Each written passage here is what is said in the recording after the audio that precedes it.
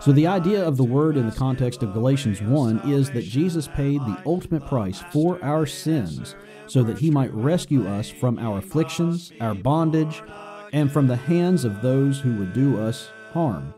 Ye must be born again, ye must be born again. I verily, verily say unto thee, ye must be born again. Good morning, and welcome to the Bible Study Pal podcast. I'm Greg Circle, the preacher for the Church of Christ that meets in Palmyra, Indiana. The goal of this public reading of this portion of Scripture is to spark thoughts for discussion in the midweek Bible study and prepare for the Book of the Month sermon series that goes through 2023. If you have any thoughts or questions that come to mind during the reading, type them in the comment section below. I verily, verily say unto thee, ye must be born again.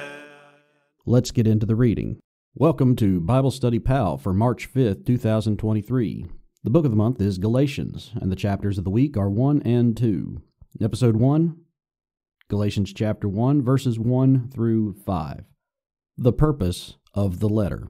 In the Legacy Standard Bible we read, Paul, an apostle not sent from men nor through man, but through Jesus Christ and God the Father who raised him from the dead, and all the brothers who are with me, to the churches of Galatia.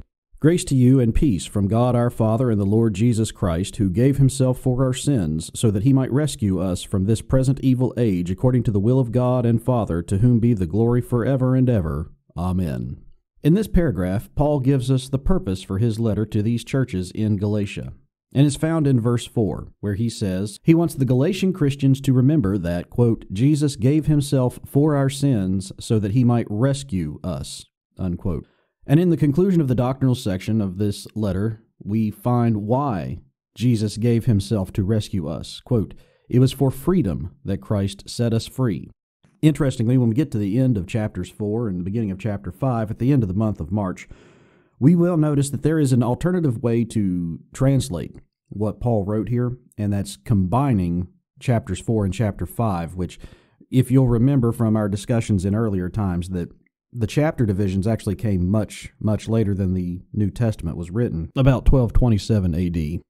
But I want you to notice how it could be translated. If we read starting in chapter 4, verse 31, so then, brothers, we are not children of a servant woman, but with the freedom of the free woman, Christ set us free. And I want you to consider that and think about that as you go through your study with us of this book, as you go through your personal study of this letter, and as we go through it. And when we get there, again, we will talk about it a little bit more. But I want you to understand, and I think Paul wants us to understand, and especially the Galatian Christians, he wanted them to understand that Jesus gave himself for our sins so that he might rescue us. In today's episode, we are going to talk about just a couple of things. This is going to be more of a play-by-play episode of the podcast, and hopefully the next episode will be more color commentary, if you will. So in today's episode of the podcast, I want to focus on the words translated for, as in for our sins, and the word translated rescue. I think those are really important, especially when we consider what Paul is going to be saying, what Paul's going to be arguing in this letter. So first of all, let's talk about what the word translated for, the preposition for. What does it mean?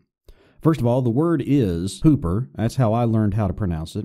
Or hyper. And hearing it as hyper, you recognize that we have brought in this preposition to our own language, English. Now, we don't bring it in as a preposition, we bring it in as a prefix. And indeed, that's how the Greeks used a lot of their prepositions. They didn't just use them as standalone words. They used them as prefixes to root words. And then we've taken that rule of their prepositions being prefixes and kind of applied it. Looking at the word hyper, we think about people, kids especially, who are hyperactive. If someone is overly watchful, we might call them hyper-vigilant. But in this case, when it's followed by a word in a certain form, it means something a little bit different. It doesn't mean over. Although there is a bit of that in this word, which we'll talk about in a second. The word means here on behalf of, or in place of, in exchange for, instead of. The idea is of a substitution that takes place for one reason or another. In Daniel Wallace's Greek Grammar Beyond the Basics, he mentions that there are about 78 examples that he could find that do show that this idea of on behalf of, in place of, in exchange for, is in fact a proper way to translate, and especially when you get into the 1st century AD. In a religious sense, or in a cultic sense, the word was used in the case of a priest basically signing a contract, or I guess it would be an individual or a family signing a contract with a priest to offer sacrifices on their behalf, in their place. As time went on, though, it seemed that this word came to be applied more and more to economical transactions. So we find contracts written from a little later than the 1st century that document a man agreeing to supply a clothier or a grocer with money in exchange for his wife's garments or his family's food. It's the first as a service model. Well, maybe not the first, but clothing as a service, groceries as a service. To me, I think the most interesting use of the word that Dr. Wallace brings up is when the word is used for contracts penned by the more literate for the less literate. And we still have this relationship today as well. Think about when you hire a lawyer, someone who is versed in contract law and all the ways that people exploit loopholes, or perhaps even how to find loopholes. You hire him to draw up a contract or a will or some other important document in the clearest way possible so that there are no loopholes. Or perhaps you hire him to find you the loopholes. You hire him, you hire the lawyer because you can't effectively and efficiently do it yourself. Yet the contract applies to whom? Does it apply to the lawyer? If he's not a party to the contract, then no, it does not. The lawyer wrote it for you. He wrote it as your substitute. He wrote it in your place. Turning to the Scriptures, we do have an example outside of the discussion of salvation and Jesus' sacrifice for our sins, offering himself for our sins. But it is still in the Scriptures. It's still a use of this word huper or hyper, and it still means not over in the sense that we might think, but instead of. It does mean something of a substitution. If we turn to Philemon, we read in Philemon verses 10 through 13, I appeal to you for my child Onesimus, whom I have begotten in my imprisonment, who formerly was useless to you, but now is useful both to you and to me. I have sent him back to you in person, that is, sending my very heart, whom I wish to keep with me, so that on your behalf he might minister to me in my imprisonment for the gospel. Here we read about Paul wanting Philemon's runaway slave, Onesimus, who fortuitously ran into Paul. He wanted Onesimus to minister to him in Philemon's absence, i.e., in Philemon's stead, instead of Philemon. So we see then that this idea of the substitutionary atonement of Jesus Christ for us, that he put himself in our place. He wrote this contract we could not do ourselves.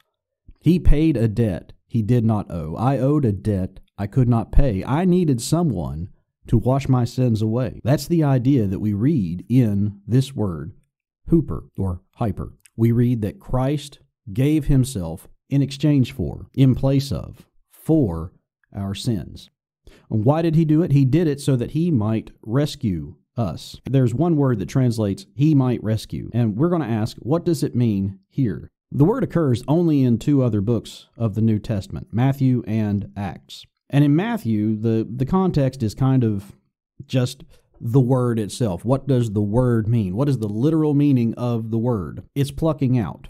It's not just choosing, but it's choosing and taking that choice out of the picture, or out of the ground, or out of some context. What Matthew does with this word is he takes it and applies it to when Jesus says in, for instance, Matthew chapter 5 and verse 29, and then again in 18 and verse 9, when Jesus talks about plucking out your offending eye. We bring in these two verses to show what the word literally means, that it's plucking out. Now, in the case of what Jesus says in Matthew, It's making a choice to remove something from you, something that is causing you trouble or will cause you trouble in the near future. Just keeping in mind that idea that it means literally to pluck out. Let's move on to how Luke uses the word in the book of Acts, because it's in these contexts that the meaning is more apropos. Luke uses this word to quote Stephen in Acts chapter 7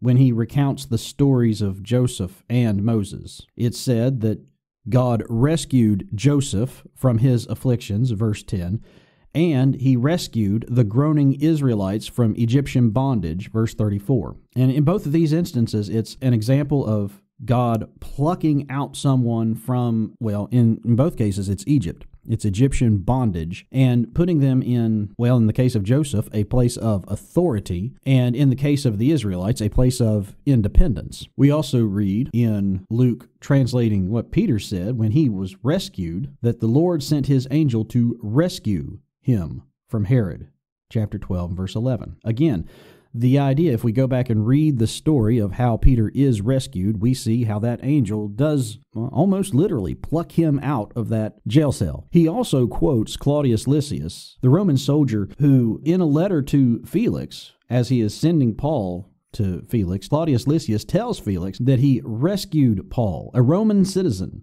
from the murderous conspiracy of the Jews, 23 and verse 27. And finally, when Paul recounts the Lord telling him about his mission, his new mission, Paul recounts the Lord telling him that he would rescue Paul from the Jews and the Gentiles alike, so that he might preach to them and turn them from darkness to light. Acts 26, verse 17. So the idea of the word in the context of Galatians 1 is that Jesus paid the ultimate price for our sins so that he might rescue us from our afflictions, our bondage, and from the hands of those who would do us harm. And again, as I said earlier, this is Paul telling us what he's going to tell us, or this is Paul telling the Galatian churches what he's going to tell them in this letter. And then in chapter 4, the end of the chapter, and into chapter 5, he tells us what he told us in the letter. And those two ideas are very much related, that he came to pluck us out of our bondage, our afflictions, from the hands of those who would do us harm, and set us free. And so that's where I want to end up in today's episode. I want to just briefly talk about how Paul uses the story of Hagar and Sarah, of Ishmael and Isaac, to illustrate the point that he's going to make throughout this letter, that Jesus came to rescue us from being cast out of the home and sent away into the desert as Abraham did to Hagar and Ishmael. We could go back and read Genesis chapter 21 and see in 21 and verse 19 how God rescued them. But he does more for us than he did for Hagar and Ishmael. He does more for us than he will for those who will stay with Mount Sinai, the present Jerusalem. He adopts us into the spiritual family. We are no longer slaves, but sons. Children, not according to the flesh, but according to the Spirit. We are set free. And it was for freedom that Christ has rescued us and set us free. Ye children of men, attend to the words so solemnly uttered by Jesus the Lord, and let not the message to you be in vain. Ye must be born again. We invite you to join us as we worship our Lord and study His Word each Sunday morning at 9:15 a.m. for Bible classes for all ages, 10 a.m. and 5 p.m. for two distinct worship services, and each Wednesday evening at 6:30 p.m. for another chance to study and discuss God's Word. Occasionally, we may alter the p.m. service times for a special event.